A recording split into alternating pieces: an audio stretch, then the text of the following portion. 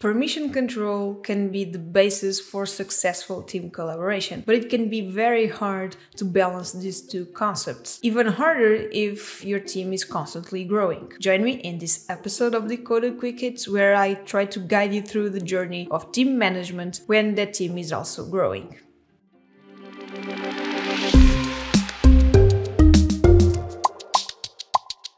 You might know LifeTime because that's the place where you go to deploy applications between environments, or because you have a bird's eye view of your application portfolio and environment in your infrastructure, or even because it's the place where you can find a detailed overview of your application's performance through the whole software development stack. And while those are very important, there's also a very important aspect to team management, and that's what we are going to focus on this episode. And before we start, important thing to note here is that every team has its own characteristics, and that's fine. So I guess the recommended way of doing this is to make sure that you map each team member and team responsibility within what LifeTime offers you. So with that said, let's bootstrap a small team, one tech lead, two developers. The tech lead is the only person responsible for deploying applications into production, and developers can do whatever they want in development, but nothing in production. They can only just see the applications. And so as this small team has success and the business is very happy with whatever they are delivering, we want to have more people joining the team. So with this growth, we will have to change some permissions or create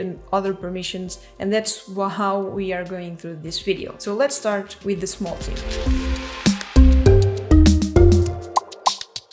And jumping right into LifeTime, you can already see that the team is already formed. So we have 4 people. One of them is me, and I have all the rights, the administrator rights in the infrastructure. And we have Alex, that is a tech lead, Elle and Fran, that are developers. So how do we do about these roles? If we go here to roles, we can see a summary of all the roles that we have active in our infrastructure. And I know that a developer in the development environment can change and deploy, create applications and dependencies to the system in the development environment, but can only list applications in production. As a tech lead can change and deploy the same as a developer, but can also do the same in the production environment.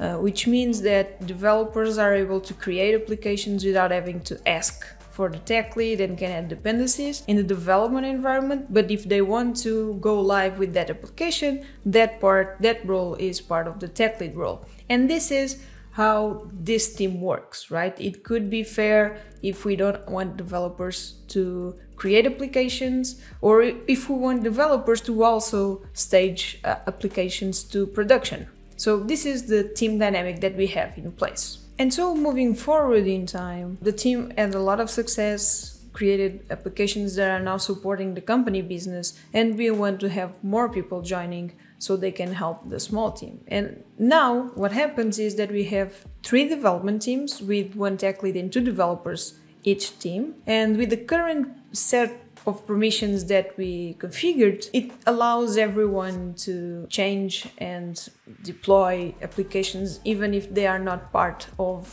your focus. So for example, what we want to have now is 2 teams that are focused on HR and finance processes separately, and we want them to be able to only change and deploy those applications and nobody else. So in order to do that, we needed to do a few changes. So going back to LifeTime, what happens is we created a new role that is called member, and this will be the default role for everyone that joins the team from now on. And what this allows is that it allows to monitor and add dependencies to the system, to an application. It does not allow to create applications in development, and in production you can only see the list of applications. So this is the default one that everyone now has. If we take a look at the users, they now all have the default role as a member. And to make sure that the teams are now focused only on the applications that they actually need to change, we created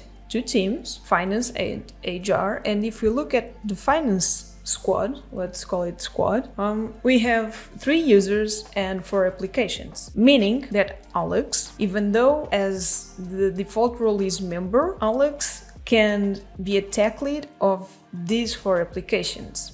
It can change and deploy to production these 4 applications and only these 4, as Elle and Fran, as developers, can only change and improve these 4 applications in development. And we have the same principle to the HR team. However, 2 issues arise with this kind of configuration. One is that given that the default role is to only list and add dependencies, if you have the need to deploy to production applications that are not part of your team, you won't be able to do it. And another one is that, once again, given that the default role is to only add and list, a developer cannot create applications because creating applications is part of the environment-wide permission set. So in order to create applications, and let me switch here to how a developer will see LifeTime, and as you can see, I'm logged as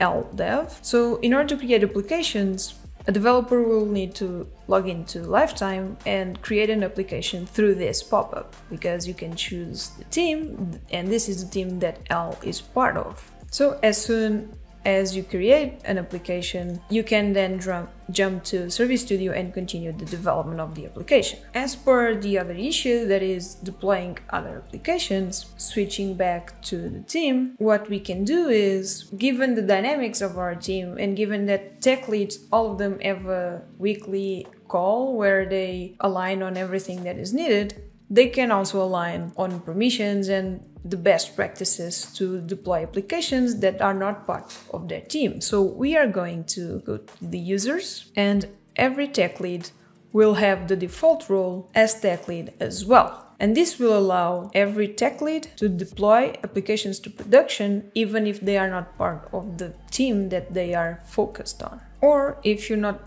very comfortable with that, you can create a new team called shared assets or applications or whatever you feel is more proper for this. And keeping in mind that the tech leads can have member as default role, but they can be also added to this team with the tech lead. And once again, what this means is that every application that is here, the tech leads will have the permission to deploy to application. So there, as you can see, there are several ways of going about this issue. Make sure that you use the one that is the most appropriate for your team dynamics. And to finish, a cool thing that I've learned recently is that you can use teams for another purpose different from permissions and access control. That is to create a team just for Forge components in order to have them in a special bucket where you can easily identify which components are from Forge and which applications are built by your team from scratch. So that can also be a cool use case for you to think about by using teams. And so in summary, there's no correct way of doing this. Make sure that you understand your team dynamics, which responsibilities you want each team member to have, map those responsibilities into permissions and into OutSystems LifeTime roles, assign them to your teams. If you have vertical teams and horizontal teams, you can create those using the teams feature and then assigning the given roles that you feel that are most appropriate for that team. Hopefully this can help unveil the mystery over team management in LifeTime. There's also something to be said as well for more operational tasks, configurations, operational tasks to the environment, but this was a little bit more focused on development teams. So that's it. Hopefully this will be helpful for you all. If you like this, make sure to like it, subscribe it, and stay tuned for more episodes. Thank you, and see you in the next one.